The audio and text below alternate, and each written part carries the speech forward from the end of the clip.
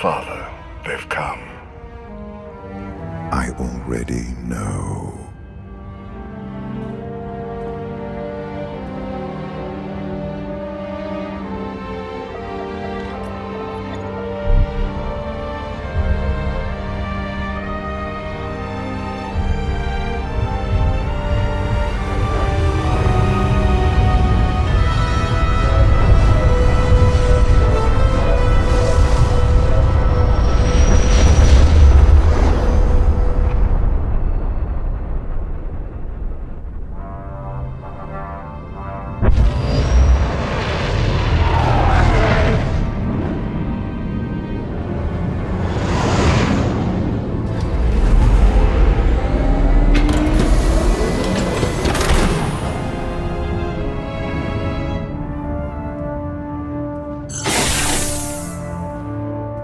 Won't take long.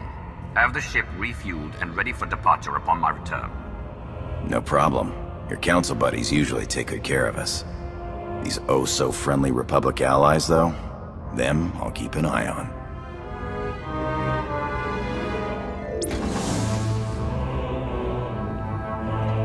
Darth Knox. Captain. Darth Mara awaits you on the bridge. I trust you remember the way.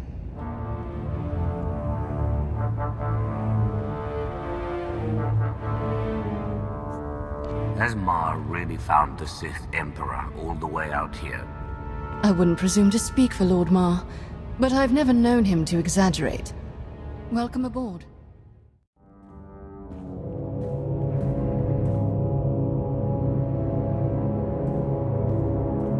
I received your message. And now that I'm here, I sense it too. We grow closer every moment. Our former Emperor is out there. The sooner we destroy him, the better. He's held us away from our potential for far too long. Agreed. Why travel so far? Why consume every living thing on Zyos, then turn and flee into the depths of wild space? For all his shows of power, he must have a weakness, or he wouldn't have stopped with Ziost. That would be reassuring. Wouldn't it? Between the two of us, I'm confident we can press the Dark Council into line. But I'm beginning to doubt the Republic will make any serious contributions. Their assistance here has been useful, but limited. There are at least a few people in the Republic who can be reasoned with. I could contact Theron Shan. He is a spy, but if we have no other means... My lord, sensor contact, 15 clicks, small, no life form readings, some kind of probe.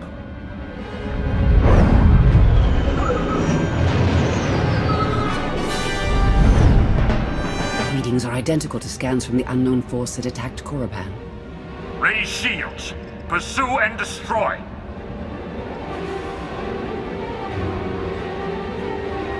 If we could take the probe in one piece, we could learn much more about who's spying on us.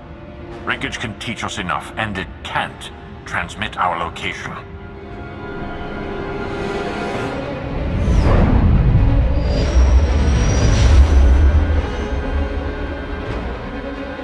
Evasive maneuvers.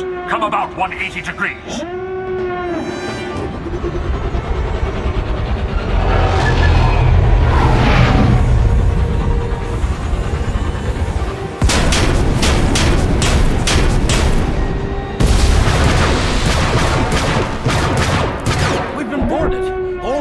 Report hostile forces. I'll sweep for borders. You get us out of here. Set deflectors to double aft. Divert weapon power to the engines.